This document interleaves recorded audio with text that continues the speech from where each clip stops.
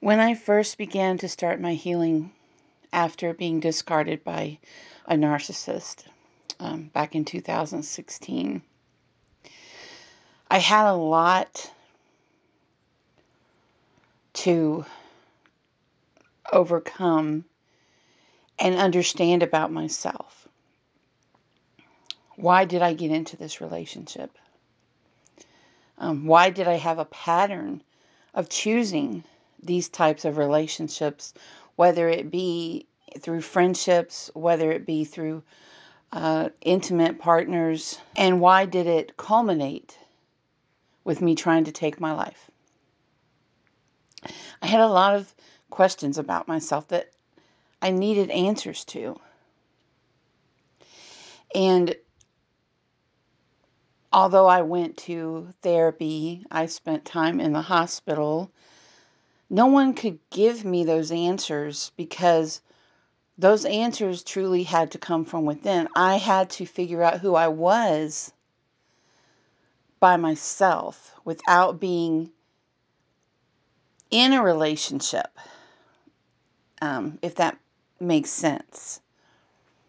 I had to identify myself with myself from within instead of identifying myself as so-and-so's wife or so-and-so's girlfriend or so-and-so's fiance.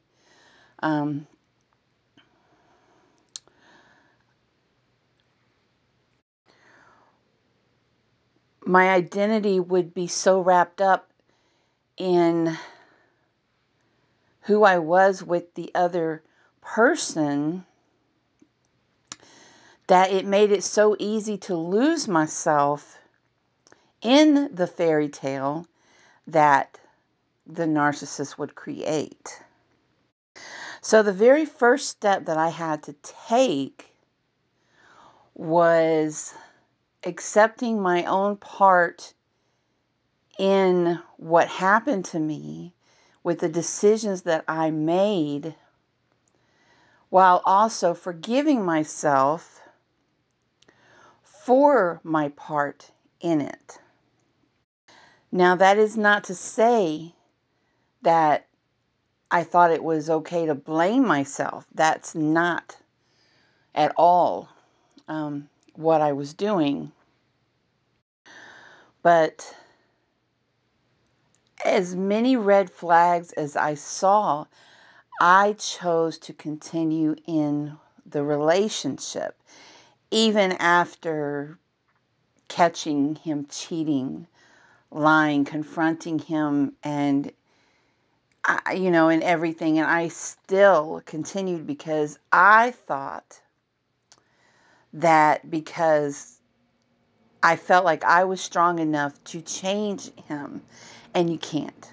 That's one thing you have to accept right away. You absolutely cannot change another person. Not just a narcissist, but you can't change another person, and it's not your job to do so. So, how did I begin to work on myself? Well, in my situation, he had obliterated my finances.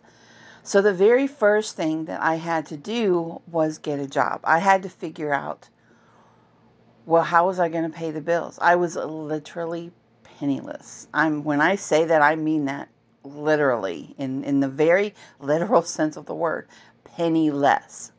My water had been shut off. I had to borrow money to get that turned back on. My rent was way behind. I just didn't know what I was going to do. And so while I was fretting and worrying about that, and I didn't have a car. So while I was worrying about that, I began to take the first step in my healing process. Now, I used what was I had learned about was called the Love Dare Challenge. And this came from a movie called Fireproof with Kirk Cameron. And it is a Christian-based movie.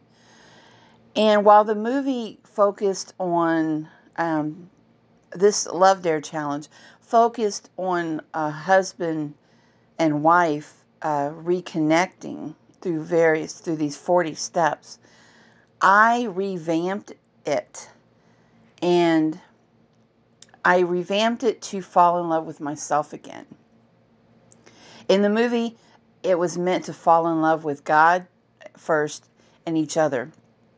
Again, I revamped it to also, for me, to fall in love with God again and to fall in love with myself, to know myself and to be able to heal myself from within and to let God heal me.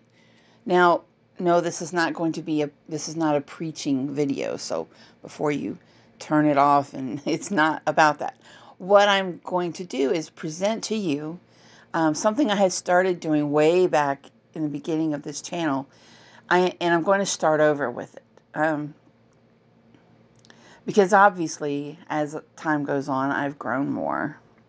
And I'm going to literally rewrite this challenge to specifically focus on those trying to heal from abuse, especially narcissistic abuse. So, step one, this will be day one, is to accept your responsibility for the decisions you made that put you in certain situations that weren't healthy for you. You're not blaming yourself. That is not the point. You are not blaming yourself.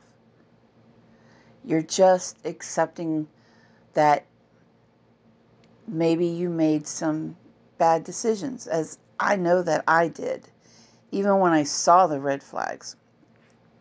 And you're going to forgive yourself. You're going to stop the blame game, and you're going to forgive yourself. Just apologize to the past you and accept the forgiveness. Forgive yourself. And mentally close your eyes. See an erase board, like a chalkboard. And on this chalkboard is written all the mistakes you've made, the things that you've blamed yourself for, the red flags you may have ignored. And take the eraser and erase the board. Just like when you were in school. Just erase the board. Visualize seeing yourself erasing that board until it is completely wiped clean. And every time something comes up that reminds you of that past, erase it. If you feel guilt, if you feel hurt, if you feel blame, if you feel lost, if you feel anger, whatever comes up from that past relationship with the narcissist, take that eraser and just erase it off that board. Completely wipe it clean. And that is day one to being free from the narcissist.